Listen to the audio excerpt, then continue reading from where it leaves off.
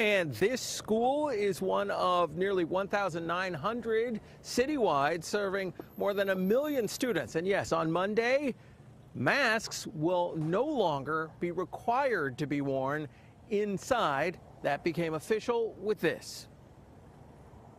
I'm announcing today that we are lifting the indoors mask requirements for DOE schools between K through 12 starting Monday, March 7th. Mayor Eric Adams made it official. The change makes it optional to mask up, and we found a variety of responses to the change. They don't sanitize as much, they sneeze, anything can happen, so she's gonna keep wearing a mask. Want to wear a mask Monday or no? Yeah, I mean, we have to move forward. How do you know that your kids will keep the masks on once they get there? Oh, because they know I don't play. I'm their mother. So.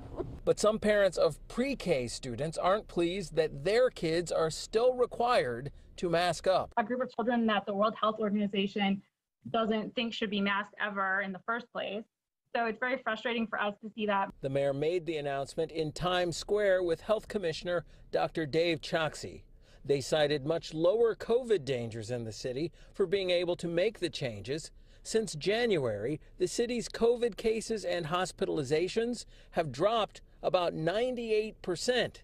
That's why the mayor also announced that he's lifting the requirement that people show proof of vaccination at restaurants, bars, gyms, movie theaters, and other venues, also starting on Monday.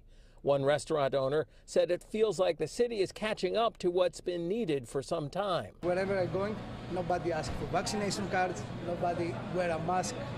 It's like it's already done. And the health commissioner, in his last major public appearance before leaving office, announced this new initiative. Today, we're releasing a new COVID alert system. There are 4 color-coded levels. According to our data, we are currently at a low alert level, thankfully.